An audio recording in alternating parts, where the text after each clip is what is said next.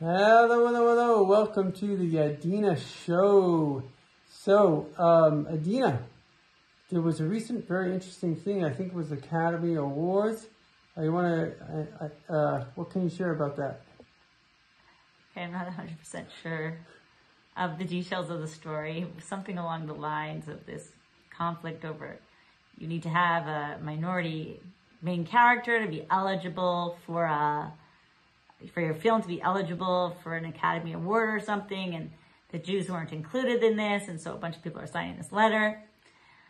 And I don't really know all the details of the story, so I don't want to misquote a story, but it is this theme and this plague really of something going on in the world where, because if you're counting about numbers, Jews are a minority, but it seems like there's a deeper message here. It's not that they're looking for a way to show you a smaller people or like the underdog being victorious and fighting against all odds and coming out, because that's kind of the story of the Jewish people, is like the little guy that has this inner strength and he shines, and that's the person that everybody loves, like in the story, in the movie. But it seems that society is instead celebrating actually victimhood and celebrating failure and being like, and it's like this klipa, this mindset of like, if you're successful, you should feel guilty about it.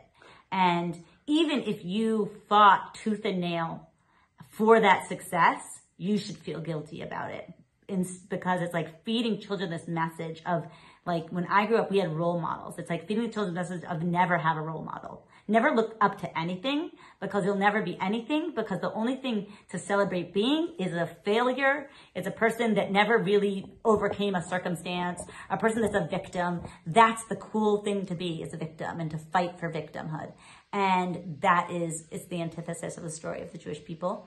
And it's really the antithesis of every human being's story, because we all have darkness in us, and we all have, and we all really are essentially light. And when that story is perpetuated, or that dialogue, that religion of, if you succeed, you're bad, and the failure is really the good guy, like the guy that's oppressed and beaten down and never makes it out of the situation, and that's really the guy that you want to be. Like, that's the one, like, that's not the guy anybody wants to be. We can't control the situations of our life. We can't control what we've been into. We can't control, but we become stronger through our struggles. And that's the story of the Jewish people. Like right now, we just started the book of Shmos, the book of Exodus, the book of redemption. And we read about the story of a nation that was enslaved for hundreds of years. And that was a long time, because the world wasn't that old then. For hundreds of years. And we came out and we became a free people and a redeemed people. And and every time that somebody's come against the Jewish people, we've always emerged stronger, and we'll emerge stronger this time. And that's the story that humanity needs, because it's not just for ourselves that happens. We are a light unto the nations, and in every society, there's someone and they're like that's struggling. And it's just a regular life story that somebody struggles and feels like, I can't do this. I'm the oddball. I'm the one out. And the story of the Jewish people is the encouragement to that person. Like, no, they were the few and like against the many, and they were triumphant. Or like David Melech was the little guy against Goliath. It's like the big giant, like, and he was triumphant. Like, that's really the story of the soul. And that's really the message for the world. So,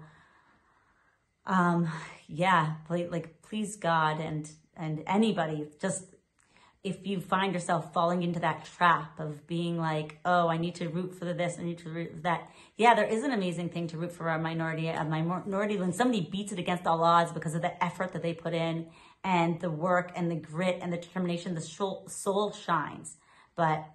And that's what we celebrate. But we don't celebrate failure, and we don't condone victory and triumph, because triumph and victory is really the story of the human spirit. Great stuff. We do condone victory and triumph. Oh yeah, we don't condone, what did I say? We don't condone failure. Yeah, we don't condone. But basically, the basic message is... We are anti.